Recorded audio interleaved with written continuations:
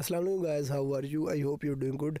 And in this video I will show you how you can download and install the GCAM 7.3 on any Android device. As you can see here, its version at the bottom. This camera is working fine and this is a fully stable version of GCAM 7.3. It is working on any Android device, and we will briefly describe what is new in this camera and what features are working. And this video will be amazing. I hope you will like this video. So without any further ado, let's get started. Let's review the camera.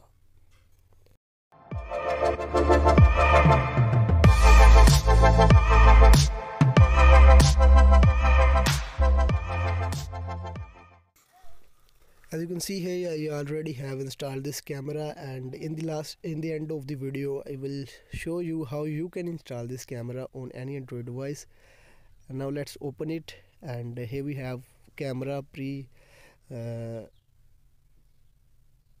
opened section. Here we have a new feature like you can change the RAW or JPG only feature, and in the timer we don't have 5-second timer, we have 3-second and 10-second, and you can adjust the HDR, flashlight and screen ratio. In the front camera we have the same settings, and here we have a new feature which is called the AWB. It's mean automatic white balance. If you click on it, and it will be enabled, and click any photo, it will adjust the white balance automatically, and its HDR processing speed is also pretty fast. Let's take a image.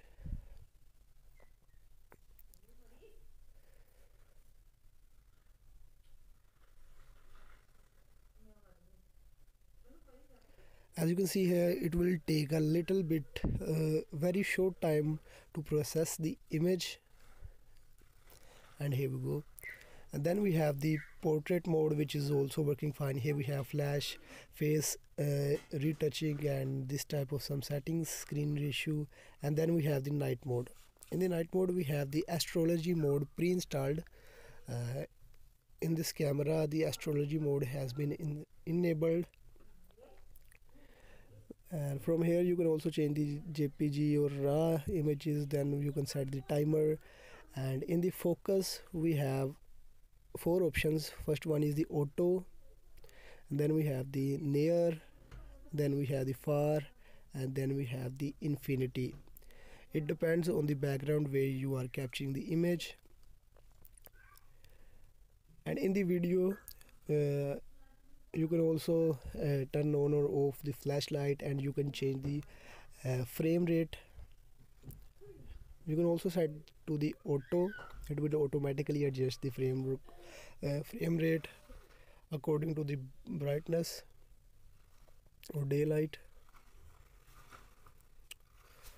So in the more we have some more features enabled like panorama, photosphere, slow motion, time lapse and lens. Their features are also working fine, as you can see here. Now let's move to the settings. Just scroll down in the camera section and click on setting gear. From here you can check the all settings are the advanced setting, like you can make exposure, composition, and setting library. You can save the XML configurations, use AI mode, and all general and advanced settings are available in this camera. So I will make a separate video for the best settings for GCAM. So then we also have the do not disturb mode. It requires the permission. Just enable the permission, and it will automatically prevent notifications while capturing the pictures and making videos. And in the advanced setting, as you can see here, we have a lot of settings. They all are useful. I will make a different video. In the video section you can also use the ultra HD 4K high resolution video mode, and we also have the video stabilizer. And you can also change its bitrate, you can also change the slow motion video bitrate. And if you want to install this camera, just download the APK file from the link in the description and install it like normal APK.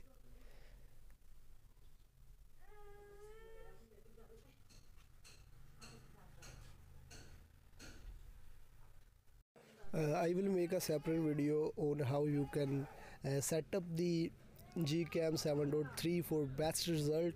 So after installing successfully, just click on done and go to your app drawer and open the installed camera. Now as you can see here, the camera has been installed. Just allow the permissions, and this is only one time procedure. So as you can see here, everything is working fine.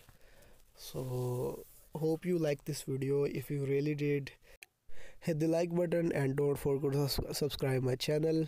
Keep supporting. Thanks for watching. Peace.